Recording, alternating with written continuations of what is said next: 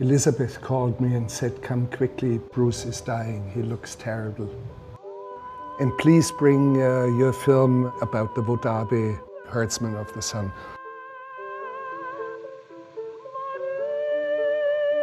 And he would see 10 minutes of it and then lapse into a delirium. And he would shout out to me, "I've got to be on the road again, I've got to be on the road again." He looked at his legs, there were only spindles. And he says, "But my rucksack is too heavy." And he said, "You must carry." And I carried it for a few thousand kilometers myself.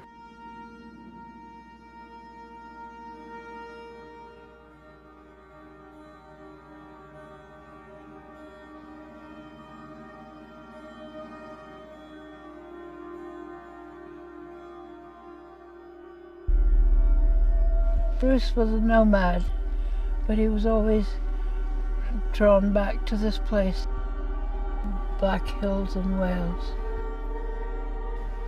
But this is a dreaming place. I mean, these hills.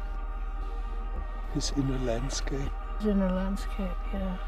Landscape of his soul. I think so.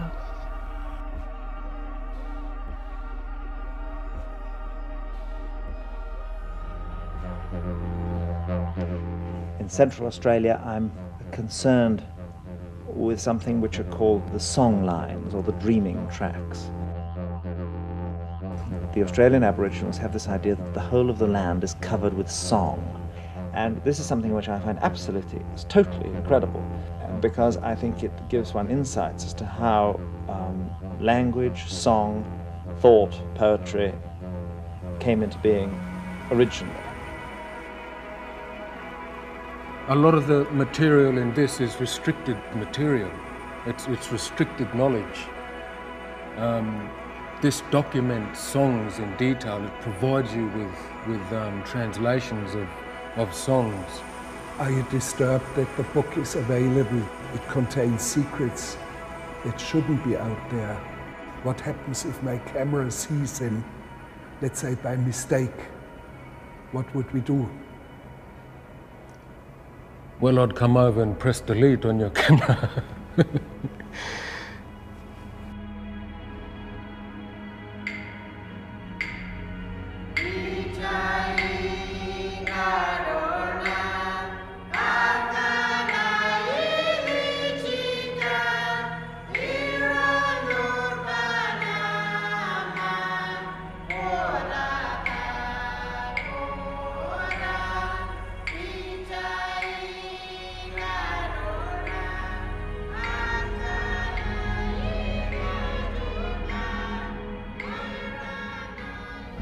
What happened with many other songs? They have disappeared and they will never come back to us. They will never come back. When that person passes away, that's it. Nobody will see and nobody will learn. I am the last one.